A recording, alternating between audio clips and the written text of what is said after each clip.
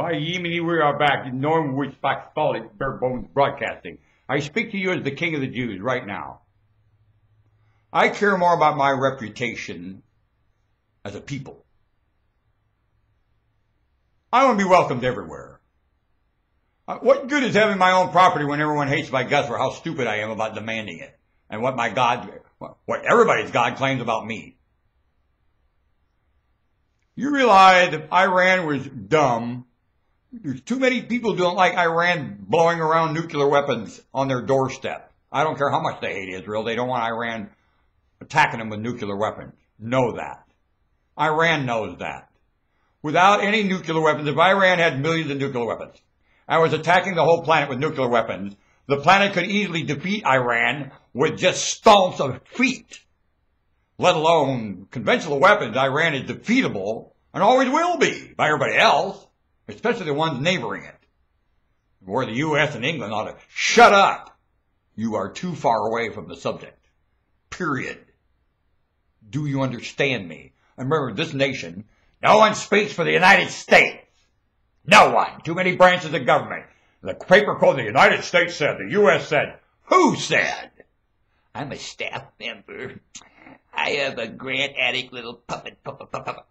And we had a committee meeting and I was sent to speech. Baloney!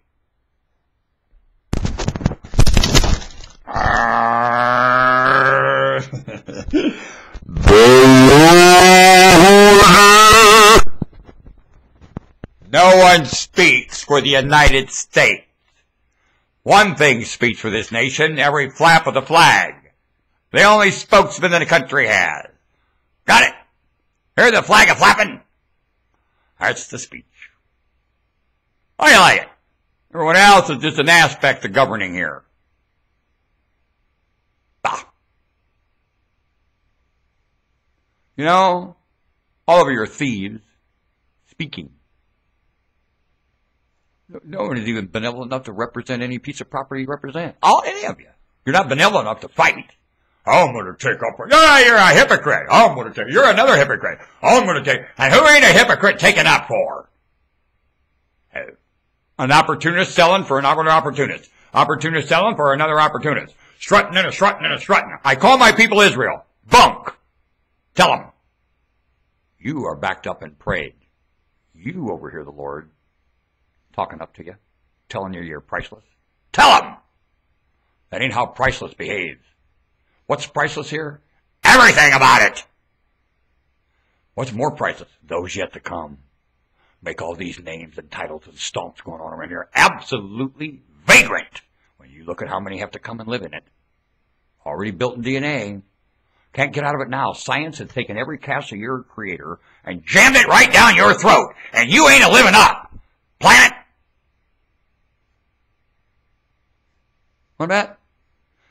You ain't living up to this much of your history. You're whining over this much of your history that doesn't remember this much of your history. Do you understand me? Move! You just keep that well in mind about Iran and Israel. Iran, I mean, it's just like Clint Eastwood. Make my day! You know what? You know there was a scene? He was wanting him. They'd blown his head off. And if the lady gets killed, so what? I like Harry.